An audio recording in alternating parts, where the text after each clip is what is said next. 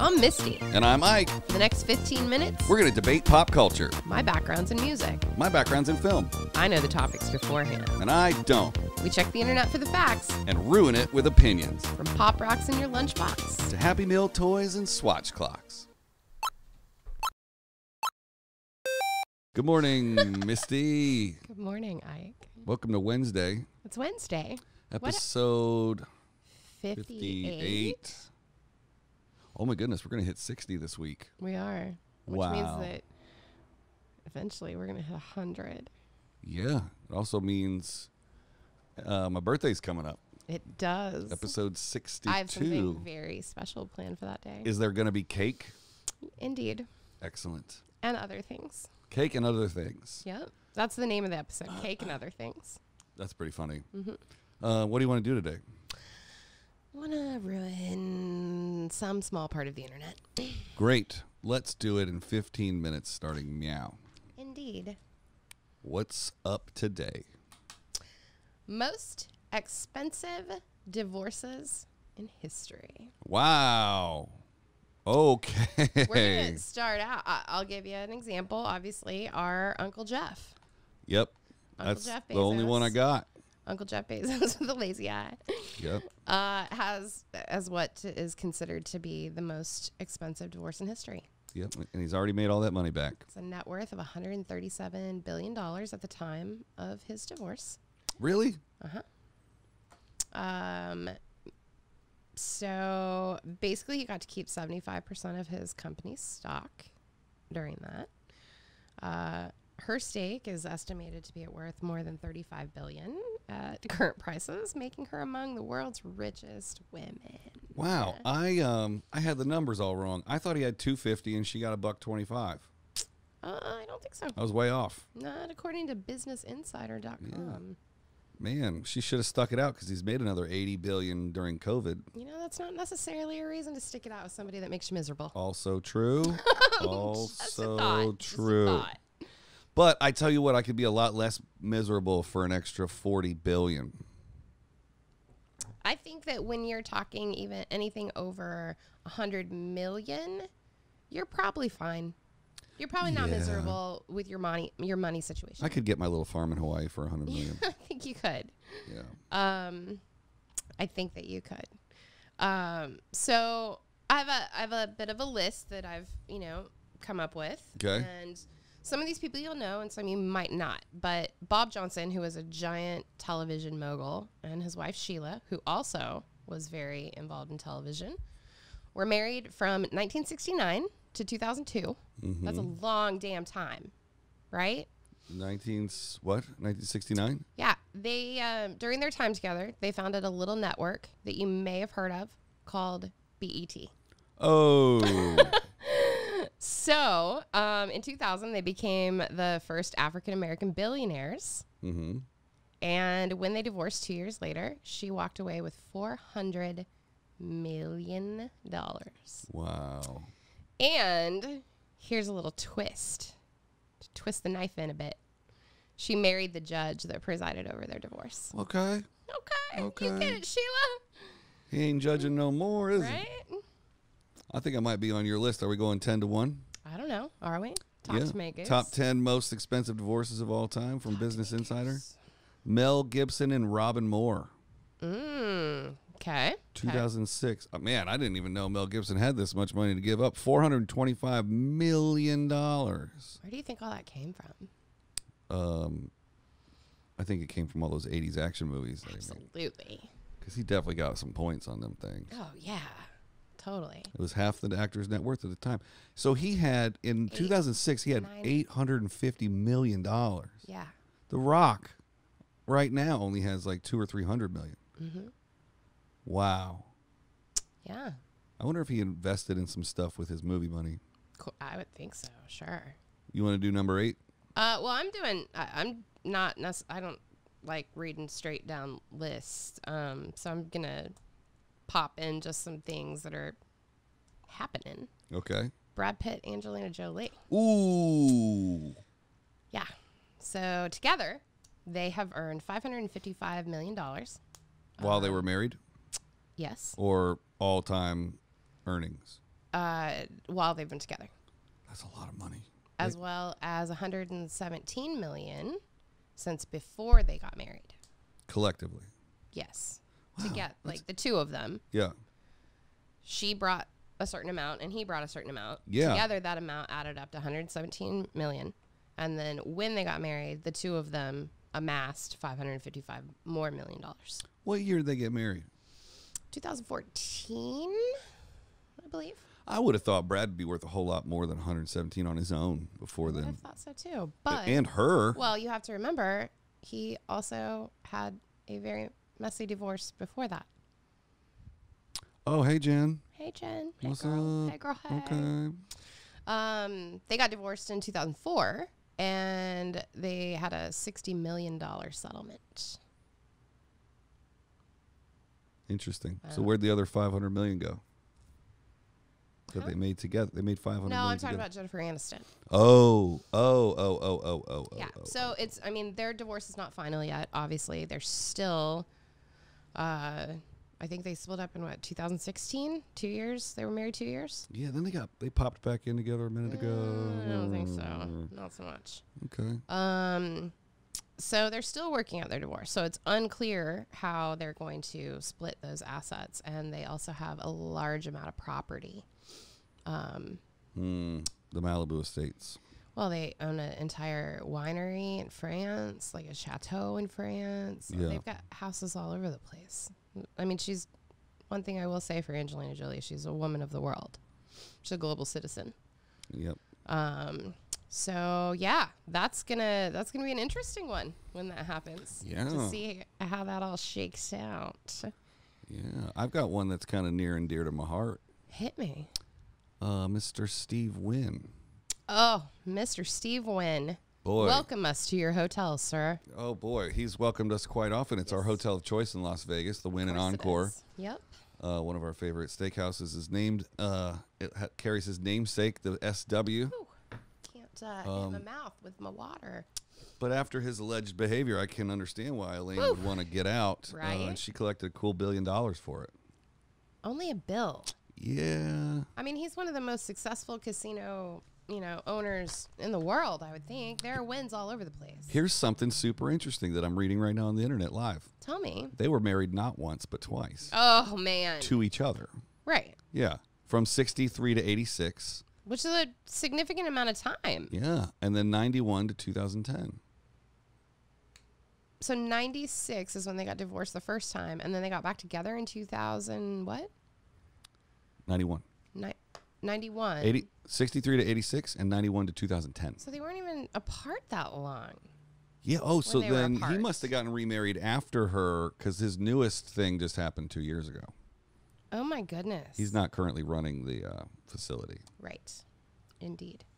Because he was diddling on them waitresses. He was not being appropriate with the Allegedly. female staff members.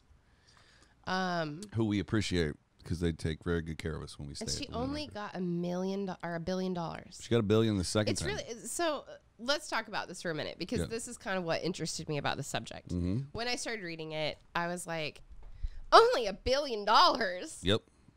Isn't it weird how our idea of money has changed? Yes. And Like when when- at the time, it was thought to be one of the most expensive divorces of all time. Right. In 2010. Right. Yeah. Like, I think back to, like, when we were kids and you were like, $1 million. And $1 Yeah. million seemed like something that was so ridiculously unattainable. Yes. And now we're like, that's $1 million. Yeah. Now that we got Patreon, we're like, $1 million what? That was yesterday. We don't. Please subscribe to our Patreon. Please. Because we don't have a single Patreon subscriber. Who wants? Oh. Well, by the time We this, will pay you $1 billion to Where- be our first Patreon where's my subscriber. hairless cat? $1 billion. So ridiculous. By the time this comes out, we could have multiple patrons. We could. Patreons. That would be amazing if we did. Yes, tens of them. Right. Anyways. Please. Sorry. I find it really interesting, our perception of money. Like when we look at someone like Steve Wynn now and we go, you're the owner of a chain of the biggest casinos in the world. There are wins in other countries. Boston, yeah. And we think, oh, his wife only got $1 billion because we assume that he should be worth way more than that. Well, to be fair, okay. This article also states at the bottom, their second divorce is one of the most expensive of all time. Although details have been kept under wraps, the settlement is estimated at $1 billion. Okay. Interesting. Yeah. Can you imagine looking at your checking account? No, I can't. I want to. And very badly. And then cutting it in half? No, I don't want to do that part. Okay. But not just your checking account, but like all of your when you have total. $1 billion, yeah, it's not that you go to the ATM and take out $20 and it says you have $1 billion, 999,999,000, whatever. Right. Like it's all stock and like not necessarily liquid net worth. Yeah, definitely. Like I said, property is involved, things like that. How much would you carry? If you're smart. Yeah. What would you carry in your walking around checking debit card fund if you had $1 billion in the bank? Probably $1 million. I'd go 1 million. I think I'd go 20 million. See, I'm also like I don't want to say I'm like Ebenezer Scrooge because I'm not. But hey, now, I'm very cautious with my money because I grew up without not having a lot of it. Yeah. And so I like to try to think that I've stayed grounded in that fact, and like I still understand the value of what $20 represents. Like I don't, as nice as I think it would be to be that person that had enough money that they didn't know what a gallon of milk cost, I don't ever want to not know what a gallon of milk costs. Right. I always want to be able to walk into Target and be like, that milk's really expensive. I'm not going to get that. It's stupid. Like, why would I pay that for it? Yeah. But I'm going to get this other milk, you know? Yeah, I mean, I'm the exact opposite. Yeah. Yeah. Yeah. I would want enough floating in the checking account that in interest it made back whatever I felt like spending that day. Right. If I want to go blow like $4,000, I made $4,000 in interest today. See, I feel like I would do that in an investment manner instead. I feel like I would be happy enough with the money that it was gaining throughout my investments and, you know, like IRAs and blah, blah, blah, blah, all of that crap that, yeah, I think I would, like I said, I think it'd be like $1 million and I'd be like, hey, financial guy, anytime that this dips below this mill, you know, fill it back up. Yeah, dip my mill, financial guy. Dip my mill back up. That's a new shirt. Dip my mills, bruh. Yeah, but like I said, I don't ever want to be that person that doesn't know what something simple in the grocery store costs. When the show becomes insanely successful and we're just raking in piles of cash, yeah, and you meet the love of your lifetime, yeah, are you going to make him or her sign a prenuptial agreement if you decide that you want to enjoy matrimony? You know, I'm not going to lie. I think that it would depend upon what their financial status was.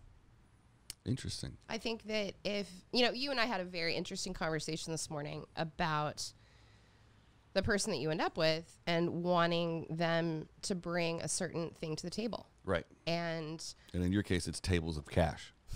No, I think I would want someone, I mean, it wouldn't be any different then than I am now. I think right now what I want is someone who brings their own stability into a relationship to be a partner and not someone that's going to rely on you. So if I did by chance to fall in love with someone that was a waiter and lived off tips, I think my prenup would maybe look a little different. It wouldn't be like, you're not getting shit if we break up. It'd be like, this is the amount of money I'm willing to give you if we break up. Right.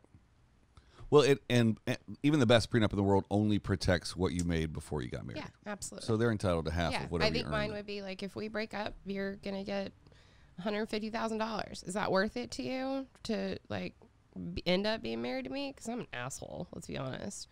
You definitely need to think about making that number a little higher. No, I want to keep it low for that exact point. Oh, fuck you. Gotcha. I see what you did there. No, I definitely like... I feel like if I meet an equal, there isn't a need for a prenup because we both stand on equal ground. Yeah. And I like to think that I'm not enough of an asshole that I'm going to get vindictive if we break up and be like, I just take all your money. Yeah. It's just stupid.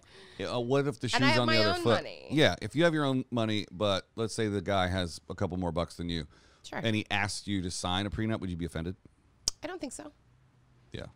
I don't think I would be either. You know what? I built what I have now at the lower level of whatever on my own. Yeah. I'm not scared to do that again or do it on my own. Like, I've done that my whole life. Like, That's right. if you've got a couple more bucks and you need that sense of security of me being like, yeah, I'll sign this. Okay. Yeah. If you're trying to slide in our DMs, y'all are getting a prenup. What's up? Y'all getting a prenup and, like, bring something to the table, motherfuckers. That's right. A very, very expensive table. Bring me an expensive table. I cannot hit my mouth with my water bottle today. It's all, like... It's been a day. We got a case of the Wednesdays. Got a case of the Wednesdays. We didn't talk about too many divorces, but didn't, the but, slaps are coming right meow. Okay, well, let me... we're going to throw one last one in. Tiger Woods. Oh, that's a good one. We're in bonus time, Tiger Woods. Catch us on the Patreon and listen to us talk about Tiger Woods. $110 million. Oof. Oof. And you know what? $110 million, in my opinion, not enough. Ooh. Okay, why not? Do you not remember that? He was sick, Misty. He had a disease. A sexual disease. Okay. Or he was just a dude with a lot of money that liked to bang around. I don't know. Cool, then don't get married. Exactly. Keep banging around. Did they get married single. before he was super famous? No, he was No. super famous when he was like Super 10. famous when they got married. Like, if that's the life you want to live, then live that life. Or have it with someone who's willing to be in an open relationship. Bingo. I like one of my favorite like pop culture history moments is her beating in his car with a golf club. It's fucking priceless. I'm glad it was photographed. I hope it was one of his favorite Tiger It was Woods. it was like a Bentley, and it was one of his golf clubs, and she literally is smashing the windshield out of it. And I do not blame that woman. No. And she deserved a lot more than $110 million. Well, depending on how much he had. I bet Nike probably wrote him a check right after that. and I'm cleared it sure up. they did, which is why, like I said, I think she deserved more. Anyways, Well, that's our episode on divorce. that's our episode on the most expensive divorces. Oh, speaking of which, let's give Miami Pete a shout out. Full circle. Yeah, and we'll put this at the beginning of the episode. Absolutely. Guys, today's episode is on divorce. If you're currently going through it, check out our buddy Pete Mystreet's podcast, Divorce, the First 6 Months. Misty was a guest on the show. 'Cause if you don't know this about her, she dumped some dude like 40 years ago. Oh my God. Took all his money. We didn't have any money. Took both of his Pearl Jam CDs. I don't know. I did take both of his Pearl Jam CDs. But please check out his podcast. Follow him on Instagram and Facebook. He's a great dude, and he's going on this podcast journey with us. He's loosely associated with BMG. So we look forward to hearing your thoughts. Tell us what you think about Pete's podcast, and tell us what you think about divorce in the comments. And please join our Patreon. We're poor as shit. Indeed. Indeed. And until the next apocalypse, We'll see you tomorrow. tomorrow.